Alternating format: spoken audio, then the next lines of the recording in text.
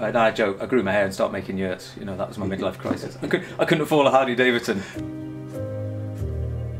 The history of it is really quite sad. One of our daughter Iona's best friends at school died of a rare spinal tumour at the age of 19. And we got involved with the families doing a lot of fundraising.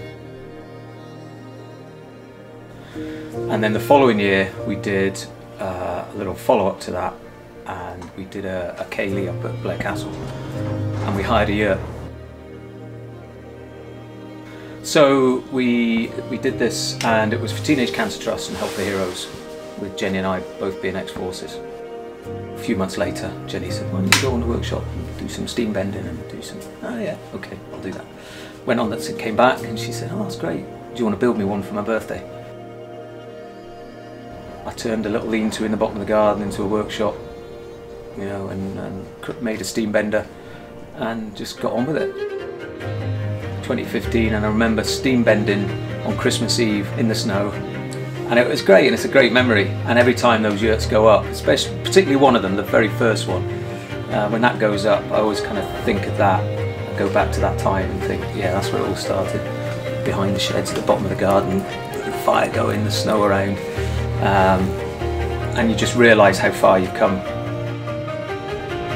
Jenny's the real sort of driving force behind the marketing and the social media and the events we do in them and how they're styled and all that kind of thing.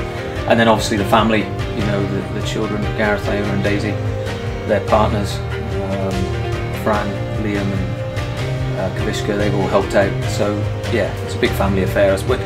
When we need extra pairs of hands, they're all there pitching in, helping out. Looking back, there's always been a draw to do something with my hands. Creative, actually, I think. Things are different every time, every year it makes different. From outside the workshop here, you can look across the hill and see the woodland where the last lot of yurts were made from. We used cedar the last time, fantastic, it smells beautiful. Used ash the time before, used oak the time before that.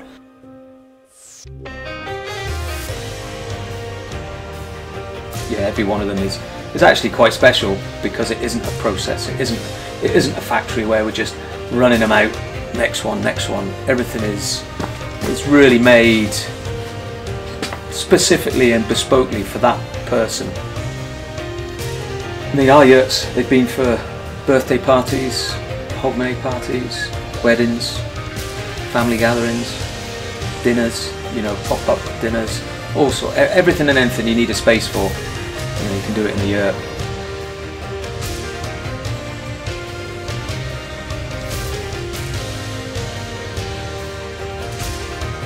When people walk in, especially ones that have never been in a yurt before, or have been in a yurt and it's not been like one of mine, and they walk in and they duck in under and they look up and they almost seem to be lifted, and their face and their, you know, their eyes are just saying wow.